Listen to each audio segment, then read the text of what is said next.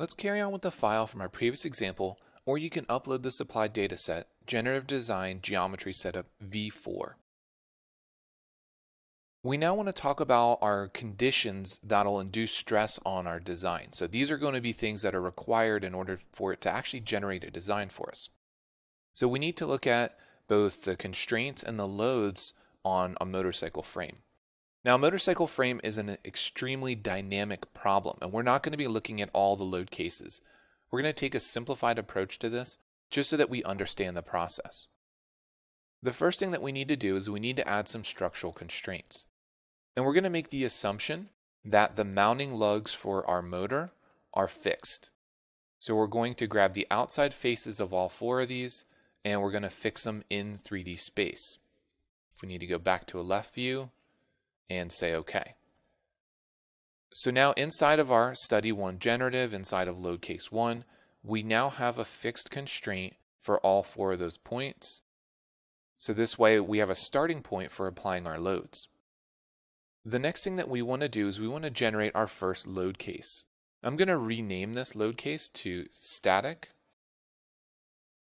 And what we're doing is we're making the assumption that there are no external loads on the frame other than the ones coming from our springs. So understanding the spring load that we have on the front and the rear is essentially like taking the motorcycle and dropping it completely standing upright and having a max compression. So inside of our structural loads, we're going to apply a structural load to the bottom face here, and this one is going to be 30,000 newtons. So the magnitude is going to be 30,000. For the rear, for our shock, we're going to repeat that process. However, this time we want to make sure that we select both of these faces. And in this case, we're going to go to a left view, and we're going to change the angle to be 175 degrees. So it's going to be in line roughly with the shock itself.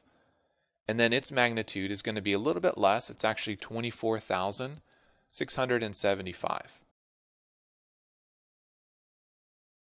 So now we have the spring load on the rear and the spring load on the front, and the fixed constraints of the frame itself where it attaches to the motor. So what we want to do from here is we want to clone this load case, and we want to add additional loads to it. So we're going to right click and select clone load case. It's important that we activate our clone load case so any new loads or constraints will be placed in there. Now the second one, we're going to consider some twisting in the frame. So I'm going to call this one twisting left. And I'm going to take out the load on the front end. We're not going to be considering compression on the front end. In this case, we're going to just be considering twisting. We could also pull out the load for the rear, but I'm simply going to remove the load from the front by deleting it. Then I'm going to apply a new load. Now for twisting to the left, what we're going to do is we're going to select this upper portion of the stem or the head tube, and I'm going to rotate the load minus 90 degrees, and I'm going to give it a magnitude in this instance of 15,000. We're going to repeat that process on the bottom section of the stem. However, this time when we look at it from a top view, we want to rotate it the other direction. So it's still going to be minus 90, however it is pointing in different direction, and this will be 15,000 as well. So this induces some twisting in the frame at that head tube. We're going to right click and clone this load, and again we want to make sure that we activate it, and we're going to rename it so that it's twisting R. And now we simply need to edit those twisting loads. So force 7 is going to be our rear shock load, and we can rename these as well. We'll go ahead and name that rear shock. And then force 8, if again we go to the top, we're simply going to rotate this 180 degrees. And force 9, we're going to do the same thing, and we'll rotate it 180 degrees. And the reason we want to do this is because we want to add as much symmetry as possible with these loads.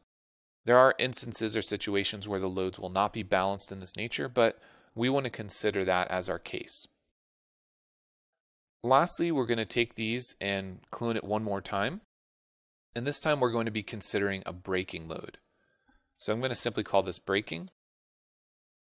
And again, we're going to edit these loads. So force 11, if we view this from the top, force 11 was on the upper portion of our stem. It's kind of hard to see because of our obstacle geometry, but it was on the upper portion. So the upper portion is going to be pointing forward. So we're going to rotate that minus 90, and we're going to just keep that 15,000 newtons. And then force 12 is going to be pointing backwards, so we need to rotate it minus 90 and say OK. Essentially what we've done here is we've added a situation where under braking and the forks are trying to stand themselves upright in line with the y-axis. We are essentially pushing back on the lower portion and pushing forward on the upper portion. And again, I can't stress enough that we're taking a very basic look at the dynamics of a motorcycle frame. It's an extremely complex problem, and we're really not going to get into the engineering or the mechanics of these forces. We really just want you to understand the application of them. So it's going to be very important whenever you're working with generative that you have a good concept, a good idea of what these loads are, not only their magnitude, but their direction and their location. So these are going to be the cases that we're looking at here. And once we've done that, let's go ahead and save the file so we can move on to our next step.